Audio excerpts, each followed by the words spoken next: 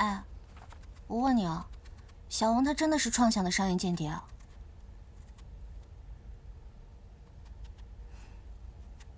问你话呢？啊？小王，哎，这是什么呀？这个好好看啊！玫瑰银河。哦，玫瑰银河，这是什么东西啊？我老早就想去了，但一直都没去成。为什么没去成？里边全部都是情侣在看，我一个人去那不被虐吗？那你现在不是一个人了吗？你陪我去啊？看你那么可怜，我们也去虐虐别人吧。好啊，那明天去吧。明天？明天去。明天可能不太行。要不后天？后天也不行。后天我可以去。大后天。哎呀，下个月的。下个月明年算了，人家都没有了。下个月。有。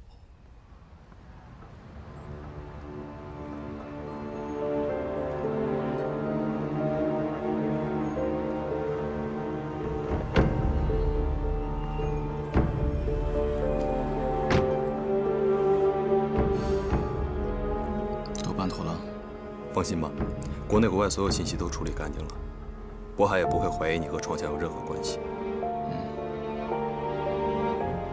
这次真是够危险的，幸好你早有准备，没有着了渤海的道。他不是想找你奸吗？我们就送给他一个。渤海这次起死回生，不仅稳住了那些小店主，还让舆论对他改观了。我们再想要对付他，就没那么容易了。 反正我也没什么可失去的了，只要能搬到渤海，我有的是耐心。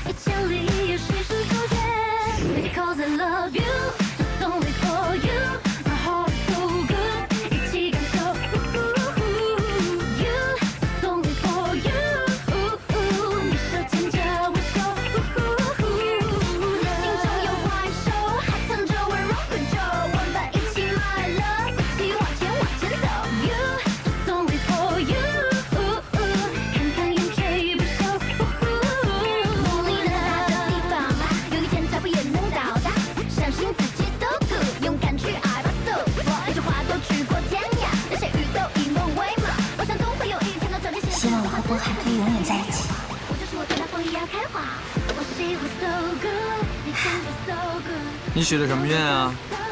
不告诉你，告诉你就不灵了。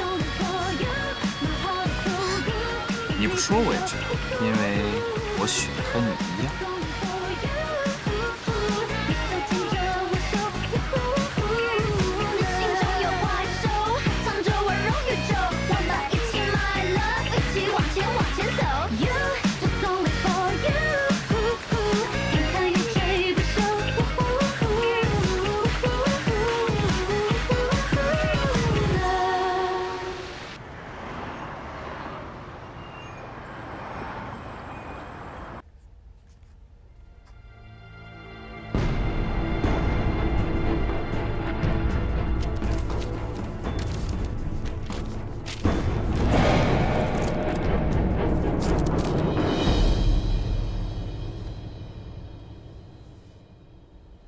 那大家现在看到的就是我司新推出的迷你小魔瓶系列，这个系列呢，非常适合摆在办公桌上、梳妆台上，还有写字台上。虽然稀松平常，但却与我们生活息息相关的一些场所。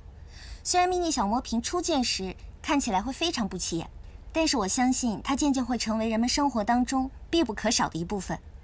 就像结婚已久的爱人，虽然他对你的爱是非常细微的，但是却是无处不在的。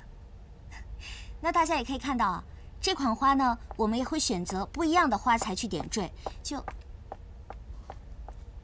博总，有封急件需要您亲自签收。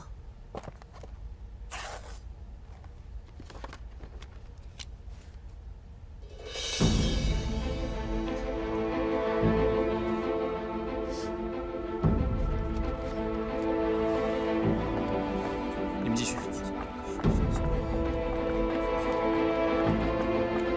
博总有事暂时离开，大家继续开会。继续。那我们的这款小魔瓶呢，已经在网络上正式开始预售了，将在下一季正式推出，届时会在我们的门店同步推广。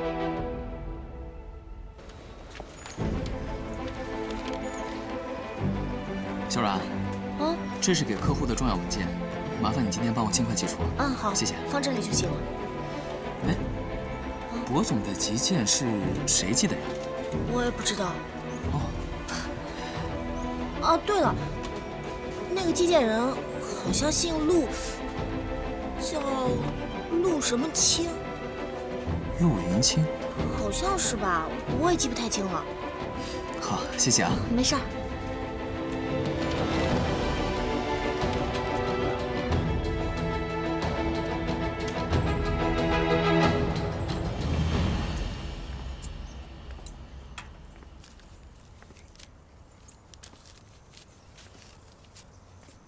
你走来走去的，不累啊？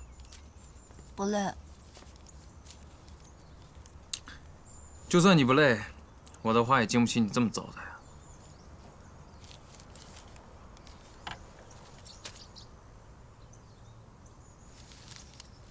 你今天收到的快递里面有什么呀？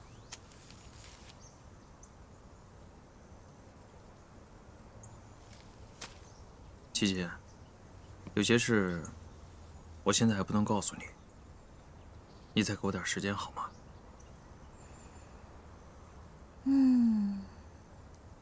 好吧。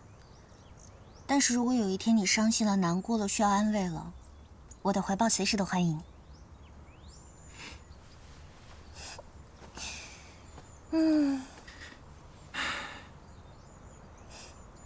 琪姐，我问你啊，如果有一个你恨了很多年的人突然出现了，你会怎么办啊？恨了很多年的人，那他是做了什么对不起我的事情吗？对。那我就当面跟他对峙，问他为什么当初要那么做，然后我再狠狠地骂他一通。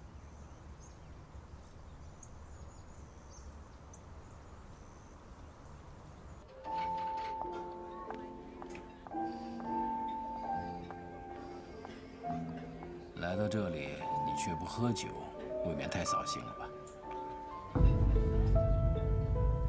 我现在舍不得醉，我要时刻保持清醒。发生什么事了？威廉，我的仇人他回来了。你的仇人？你不会说是陆云清吧？对。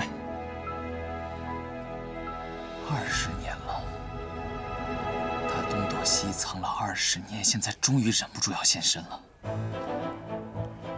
20年前那场大火，在场的只有他跟我父亲。我的父亲在火场惨死的不明不白，可是他却消失得无影无踪。我倒是要亲口问问他，他是怎么害死我爸的。陆云清这个人阴险狡诈，你不一定是他的对手。我看你还是别轻举妄动了。我等不了了，我已经等了20年。威廉，这一次，我一定不会让他逃出我的手掌。老板，老板，人找到了。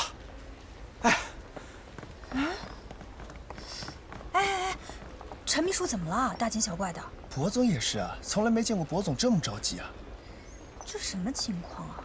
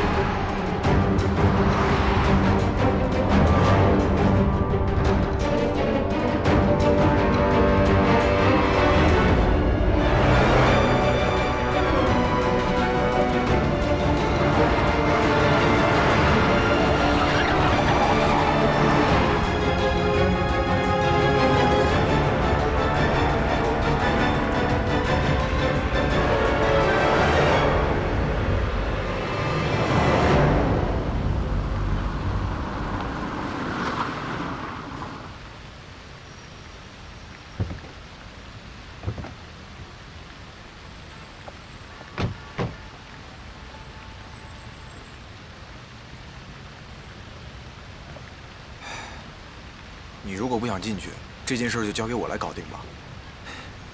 早晚要迈出这一步的。走吧。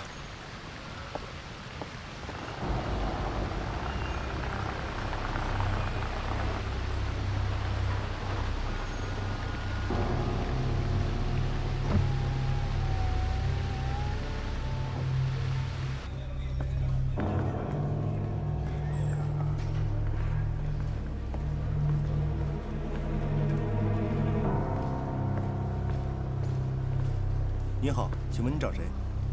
您好，我想问一下，有位叫陆云清的是住在这儿吗？您稍等，我查一下。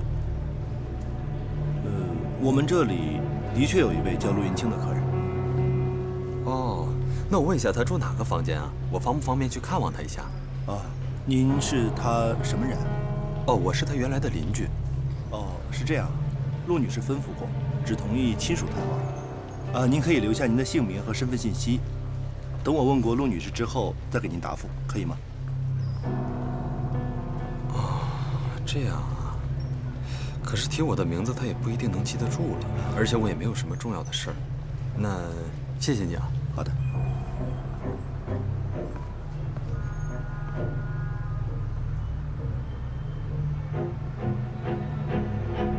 喂，莫总，你推测的没有错，寄信的果然就是陆云清。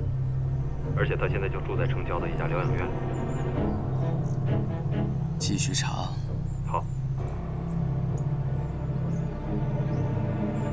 陆云清，既然你不知死活地送上门来，这一次我绝对让你逃不了。